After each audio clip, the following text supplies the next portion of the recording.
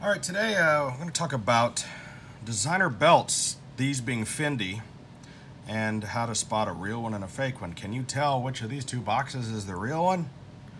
All right, let's start with the fake one, okay? This right here is what you would find at your flea market, your little bargain place. There's a place just down the street from me that's a bazaar, and they sell these for about $25, $35. Look at this, it's got some kind of Fendi card in here describing what it's made out of, which looks really authentic, but this is not a Fendi thing. I've never seen this card before. This box, you know, just you can see where that, like, maybe the ink is coming off of this, rubbing off. I don't know, maybe that's not a sign. This bag is not a Fendi bag. It's a bag that says Fendi on it, but that's not what they use. Let's have a look at the belt. Now, this was the belt I was looking for. They call this the Monster Eyes. And, you know, it's enameled. And it's got sort of a gold sheen and a textured pebbled brown leather. One of the things you'll find about Fendi and other brands, Versace, whatnot, they will be completely blemish-free. There will be no ripples in the design. If you look closely into the naming and the engraving, it should not have any. It should be very legible and clear. You know, you notice this little badge or this staple, how it's just blank. And notice how the edge of this leather is just painted red. This thing is just painted on. It's painted red. Now, on Versace belts, they use a vegetable dyed leather, but you can tell the difference between a dyed leather and like this is just painted on. It's just, this is a fake belt. Now, you probably wouldn't be able to tell the difference if you didn't know what you were looking for. This one is a Fendi belt from Saks Fifth Avenue. It was an exclusive that they did with Saks. They also did one with Neiman Marcus. Now, I did get this belt secondhand from an eBay seller, but I believe that it's genuine. Here you have a leather tag that I took these off already. You had this leather tag that was hanging. You had this security price tag hanger. You've got this little plastic thing, says Fendi on it. Now, I did spot a mistake here. This price tag and this quality guarantee tag should have both been inside this protective label. You know, that's just a thing these department stores do. They hide it in there and then you have to open it and look at it. And I think that might be one of the reasons this was a discounted item. I did notice on the box here, in this little area, I found where there was a tag that has been removed. That's a good indication of this was a sales tag, or possibly, you know, it was on sale. This person might have bought it at a huge discount and then sold it, or maybe they ripped it off. Who knows? Who knows where they got it? But anyway, so here's some of the things you'll learn about a Fendi belt. All right. First of all, I'm cleaning this with a microfiber cloth because I've been touching it. The buckle, it's got my fingerprints all over it, touching it. But the buckle should be absolutely like just flawless, clean, crystal clear, like a mirror. Should be very legible, the writing. You'll notice there's just a slight little curve to this ball. When you look at the hinge, excuse me, of the other one, completely different mechanism here. And also much larger. Look at the size of that one versus this one. And this has like a gold, but it's not gold. Also, it's like we're trying to wrestle a snake over here. Also, let's take a look at those staples we looked at before. Notice the little FF, the Fendi marks on them. Let's also look at the construction of the belt. Now, Fendi doesn't make a red belt. They make a black belt with a red applique. Notice the belt is black, okay?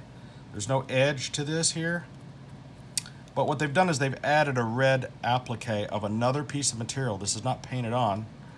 I bet you could, you know, it's been press heat glued on, but also stitched.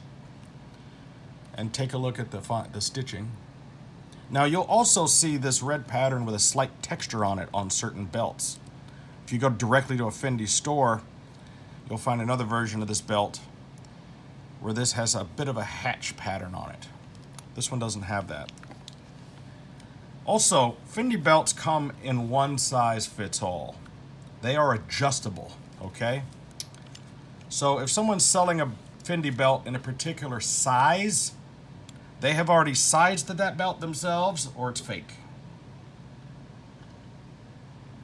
You understand? So let me show you how that works. Now, this is a reversible belt. The mechanism flips over. Turn it this way, you got a red belt. Turn it this way, you got a black belt. How cool is that? I don't know if that makes it worth 500 bucks, but I bought it because I wanted red belt.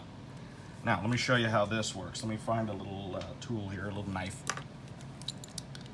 When you turn this sideways, I think it only goes one way, that way. You'll see a tiny, tiny little notch right here. Just lift that carefully without hurting yourself. And you'll see these teeth. And that's what holds this belt in. So check out the construction of that, right? There's a spring-loaded screw in there that holds that. And then you will cut this belt to the size that you need it to be. Now I need a size 36. I need to take a couple inches off of this because this is, you know, much, much bigger than I need. Excuse me. But Fendi belts, this is how a Fendi belt buckle should be, you understand? So they're sold as one size fits all. Whoops. And you trim off what you don't need. Let's take a look at the holes. I don't think there's anything necessarily to really notice, but on a Versace belt, you'll notice, and this is not a Versace belt, but on a Versace belt, they put a tiny slit right here. They don't do these on this one. You can also see that this belt has not been worn before. Because if it had been, one of these holes would have a little bit of an indentation and a bend in it. You would be able to see where this thing had poked through. Let's see. And had done that. See how that works? And it would have left a mark. There's already a mark there just from that right there. So you could tell whether or not the belt's been worn. Whereas, you know, with this thing, this is just fake. I mean, this thing was 25 bucks. And you might say to yourself, well, you know, also check out the end here. This Fendi indentation and how this is flat. This is not how a Fendi belt is. That's a Fendi belt. But you might say, hey man, you know, like, let's just get the $25 one because this one's $500. I can get this $25 piece of shit and wear it around. But you want to know something?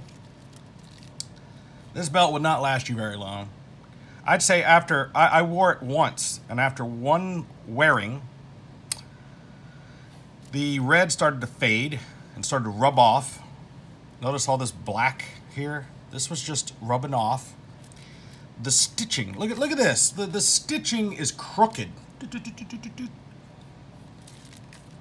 It's crooked. And look at the black on it, rubbing off. And it feels kind of tacky when you touch it. It still just feels, you hear it? It's just, ugh. It's kind of gooey. And the bottom line is, for the people who know that you're faking, the people who, like me, who could spot that belt a mile away, you have lost all respect in humanity. I'm just like, dude, you are either really stupid or you think I'm really stupid. And I don't even want to hang out with you. You're just lame. I mean, look, I agree. Some of these brands, you know, this belt's $500. That's a little excessive for a belt, okay? I mean, the Versace belt, you know, it is fine Italian leather. I don't know what this is made out of. I don't know a lot about Fendi. But I can tell you that this belt retails for 500 bucks. And I can also tell you, you're not going to find this particular belt in the store. This one is out of production. I've been looking for this belt for a year. I'm guessing that this was probably a factory second for some odd reason. There might be some blemish on it or something. and then it was sold through their network of discounted items.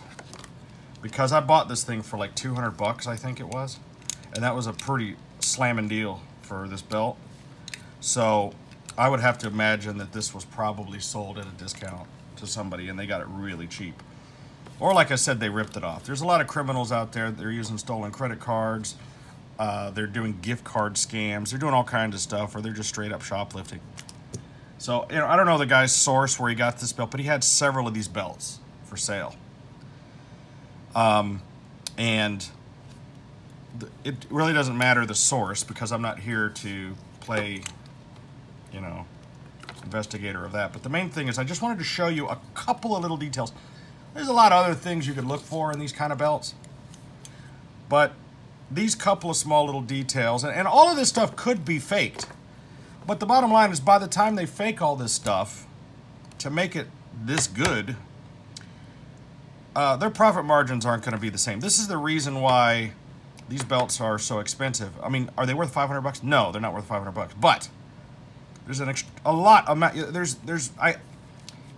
You can't go into Walmart or a regular department store and buy a belt like this that has a reversible head with little teeth on it and two different colors stitched together. You're not going to find something like this. You know, you might find a belt where it's been a vinyl print has been pressed on it or painted on it or whatever, but this belt would literally last you a lifetime. You know, fine belts like these that would last 20, 30 years. No problem. Seriously, I'm not even making a joke. So this is my Fendi belt. I just wanted to show you the difference between the two, so hopefully you don't get don't get ripped off. And, you know, they're constantly always changing the design of these things, so not everyone is going to be exactly the same. But the bottom line is that you know that there's a certain amount of quality. You know, you will never see one of these belts or anything else that Fendi makes. I don't care if it's a shoe or bag or purse or a cell phone case, will not leave the inspection area if the stitching is wrong. You would never, they would not let this even sell as a second. They would destroy this. They would never let their belt exist with a crooked stitch like this, with a gap like that. Look at the gap. I put my finger in there. And that's not even the correct staple. You know, they would never let that leave, right? Like, notice how this is just perfect. It's perfect. These are both the exact same size. Look at that, exactly the same size. I bet you could count the number of stitches and they're the same. The Fendi staple there, you know. The thing about this chrome is, like, if I touch it even the little tiniest, I'm trying to keep it shiny so that you can kind of see the quality of it. But anyway, you know, you've got kind of it's not a real difficult mechanism, but you're not going to see the Chinese guys do this. They're not going to make something like this. And so, anyway, 200 bucks I paid for this. You can try to find them on eBay. They're extremely hard to find.